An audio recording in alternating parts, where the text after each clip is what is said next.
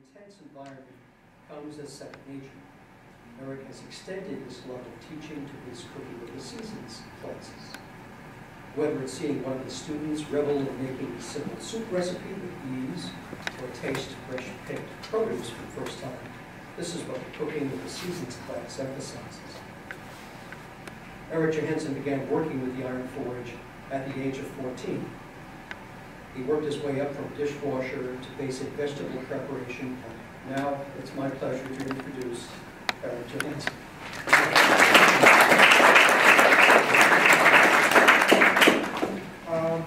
Thank you. See a lot of familiar faces. I grew up in this town. I'm from Warwick. Peter was just talking about how long I've been in the restaurant industry. Starting as a dishwasher. I actually started at 13. I was 12 and a half, but I don't want to put that in print because that was pre-working papers. That's it. I've been asked to talk about local food distribution. That was a great talk that was just given. The logistics of making that happen is so difficult to do. I had been working with the Warwick Chamber trying to get some sort of local food co-op between the restaurants happening, and the logistics of making that happen was really, really tough. Combining money together, getting a truck to go from the farm to the restaurants, very difficult to do. So we sort of put that on the side burner and focused on some other things. But still something I have in the back of my head that I would love to see happen in this area. How do we bring food from the farms that are growing right down the road into the local restaurants? We raise the entire dining scene in this whole town, knowing that you can come in and the tomatoes, the corn, the berries come from right down the road. I think that is just really where it's at for good food. That was never a gimmick. It was never a buzzword to use. It's just how it was done. If you want to make good food as a good chef, you bought good ingredients. That's just what you did. The local movement I've seen grow more and more. Obviously the internet, Food Network, so many people with great food knowledge right now. That people are more educated, and I love being able to see this rise in the need for good local food. So, like I said, my roots are here in Warwick, and I buy from the local farm as much as I can. I have these great food memories we were just talking about. Bouncing down the road, Ox Orchards, with a basket full of apples in my mom's pickup truck as a kid, stopping at the old farm stand on Upper Wisner Road, buying peaches in the summertime. It was like this seasonal treat that had anticipation to it. And it really was a special thing to know that at a certain time of year, there was a celebration of something coming out of the ground. It was really kind of a neat feeling to have. You only get corn when it was coming out of the field. It's so sweet, so juicy. Makes a big difference. And I had those food memories as a kid. So it would be easy for me to just stand here and tell you, go here and buy this brand of whatever. But I think it's important to talk about why you should do that. Health reasons, longevity. There's so many food additives being put into our food these days that it's just difficult to determine what's good and what's bad. So a little background on that, chemical applications, food additives. Before World War II, all produce was basically organic. There wasn't much spraying. And even more so than today's standards, it just wasn't done. We grew corn the way it had been grown by the Native Americans, and their yields were about the same. But even then, as in the 1940s, there was a movement from the farms to move away from these chemical applications. Even at the very beginning of these sprays and pesticides, herbicides. They're trying to answer the question, how do we increase our yield? That's basically what brought in these processes. Fast forward to today, USDA organic, that's the big one, the green button on what you see in the packages. In my opinion, it's just the lesser of two evils at this point. USDA organic is kind of a watered down form of what we once had. As really good, clean, all natural food. USDA Organic does not allow genetically modified foods.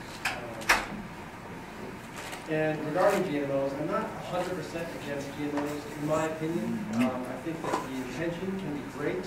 I do believe that we can take a look at each step of the science and not just dismiss the entire process. For instance, plants that are resistant to drought, pests, that can be an amazing opportunity for countries that don't have good crop growing to have a viable food source, good, clean food source. But it's being found that GMOs that are being used now need stronger and stronger sprays to ward off pests and weeds that are adapting to the stronger plants. It's just they're rising to the challenge and meeting these GMOs, and they're sort of evolving together. Then there's the bioengineering of these plants to only work with certain patented sprays. So if you want to grow a certain crop, you're forced to buy certain products to control that crop. There are other sci-fi-like stories of genetically modifying corn plants to produce any number of pharmaceuticals, penicillin, spermicide, from a corn plant. It's pretty incredible, and imagine if those things were misused, got out into the natural food chain, that could be a major catastrophe. A little scary to think about. And then as our population grows, how do we feed an ever-increasing population a finite group of resources? Rapid expansion has led to rapid poisoning of our land and sea. We're just over-harvesting, overfishing.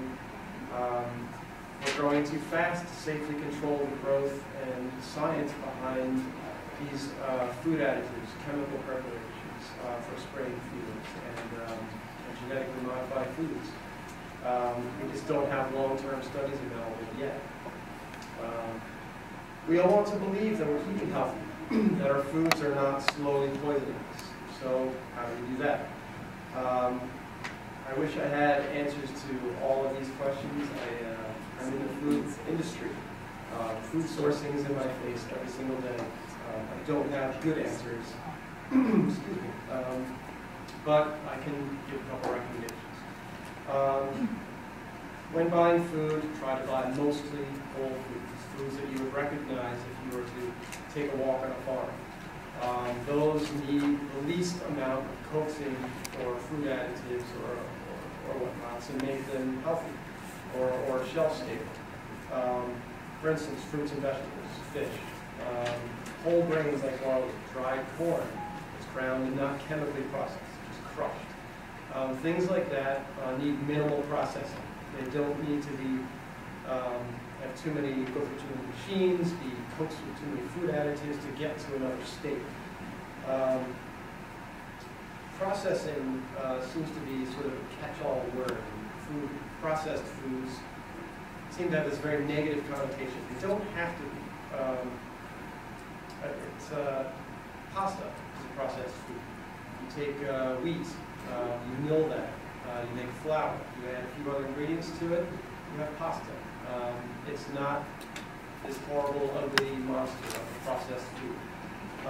It's when it has to go into long-term travel and storage that we have to add more things to it, make it shelf stable, keep pests away, make it look pretty on the shelves. My own friends I've heard say, I don't really like to buy organic foods because they don't look as nice as this. I mean, just going first glance right on the shelf, the red pepper, this one's sort of all gnarled and whatnot, it's got lots of folds, whereas the other one might be this big, bright red, almost like a stoplight sitting there or something. So I think we need to try to get away from that first glance. This is how natural foods are. They grow like that. Foods that need to be brought to a supermarket need to go through these processes to keep them fresh and safe. So these food additives, they do have some good intentions to keep the food fresh and safe, but they can have longer-term consequences when not controlled correctly. these additives, they change all the time. It's a very complex industry. The further food gets away from its original state, the more it has to be processed. One can say that cooking is a form of processing food, which is not necessarily a bad thing. So don't just look at all processed foods as being bad right off the bat. It's those additives that we put in there that make them bad. Those chemicals that don't need to be listed because they're 0.1%. Just be aware of how food is getting to its finished state. So stick with mostly whole foods. That's a pretty easy thing to deal with.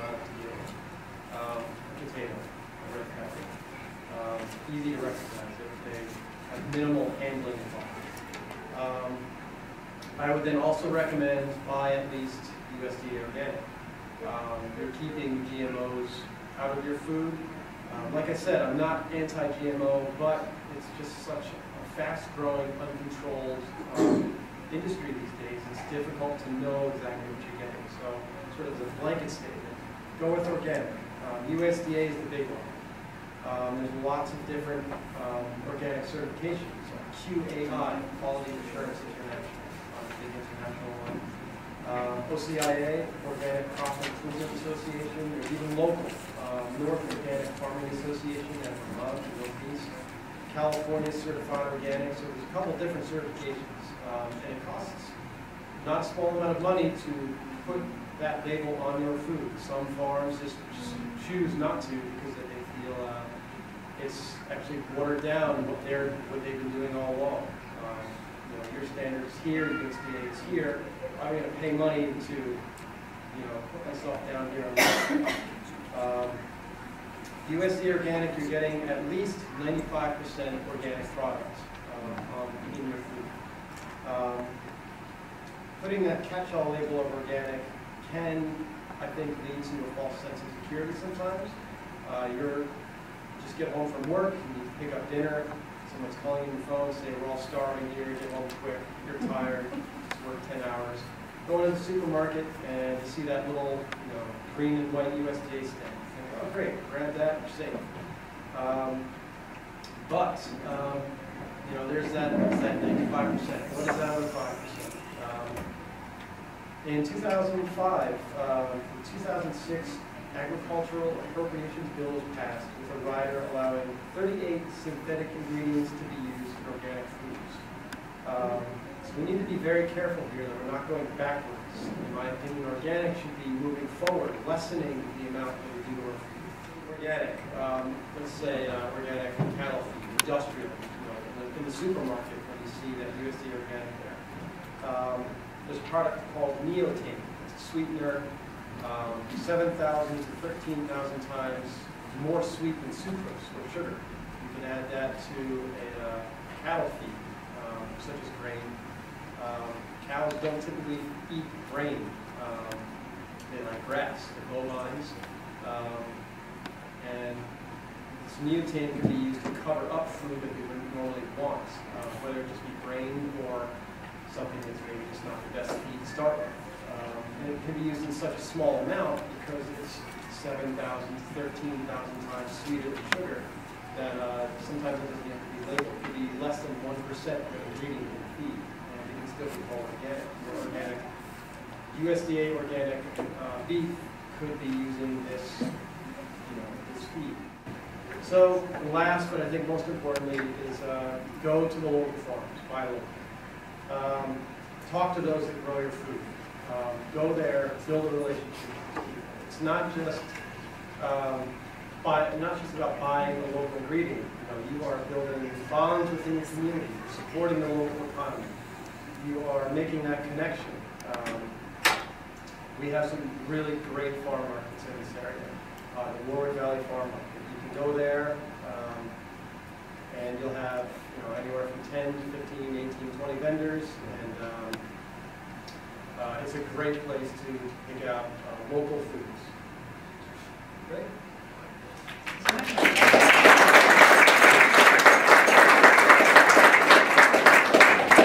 Erik's contact information will be available to you, and of course, as always, you can always contact him at the Iron Equipment Reserve.